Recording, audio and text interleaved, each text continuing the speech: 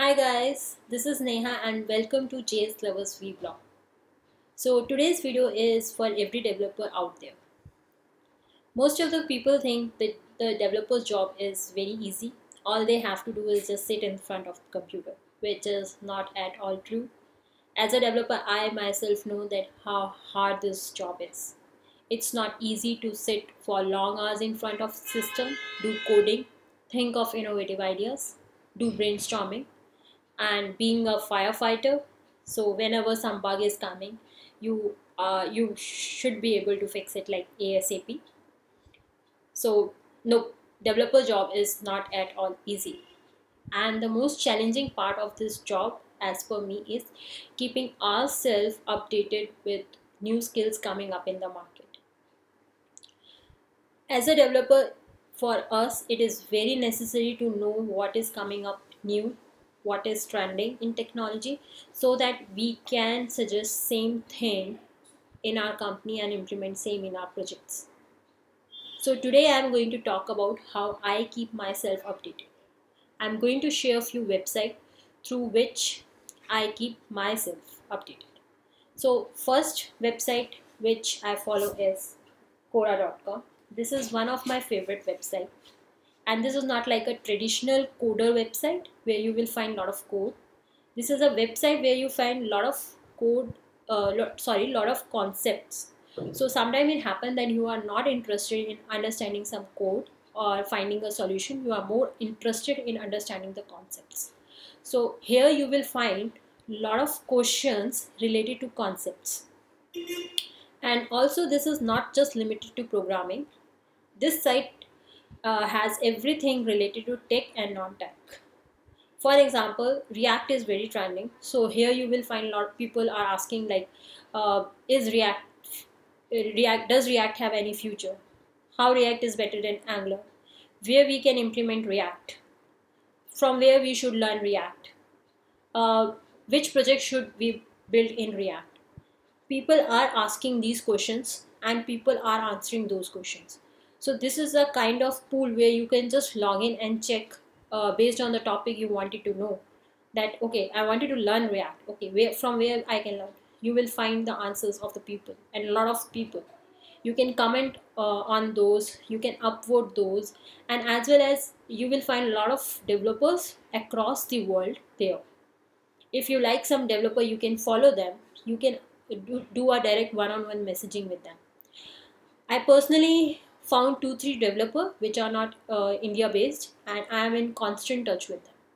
So guys, this is a website which I will surely say just be on that, keep reading. It's a very good website.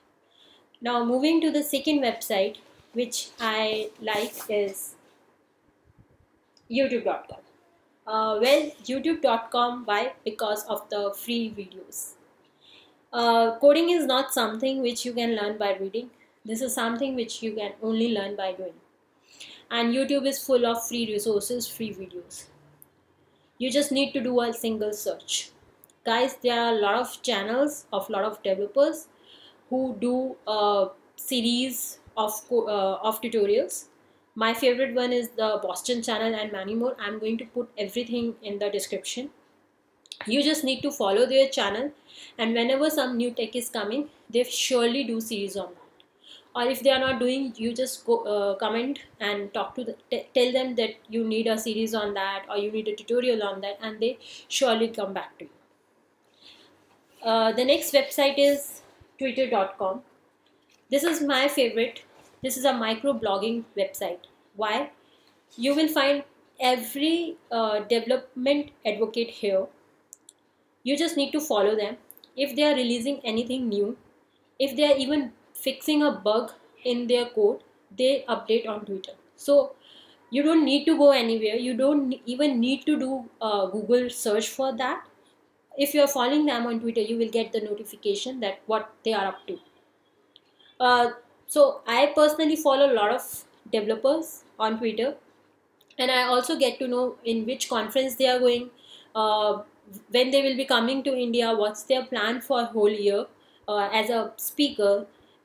If I need some tips from them or some help with them, I just simply tweet them, and they are very responsive on Twitter. They just reply you back within like same day.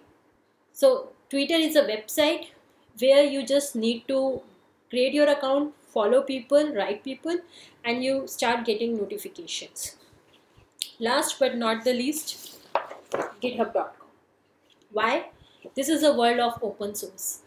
You need to contribute to open source, and for that you need to be on GitHub. So when you are on GitHub, you will get to know a lot of open source projects where you can contribute. You can learn with those with all those programmers. You can also put your project there, and again, whenever someone is contributing to your project, again you are learning with them. GitHub is full of free resources, free plugins, and everything. If you are stuck somewhere and you find some plugin, just reach to its developer. They again get back to you. So I would not say that it helps you in keeping updated to the market, but it somewhere helps you in your career also. How? Because most of the companies now ask for the GitHub profile. So guys, these were my favorite website through which I keep myself updated with new skills. If you have any updates, suggestions, feedback, do let me know. Do let me know which websites you follow, what is your trick to keep yourself updated.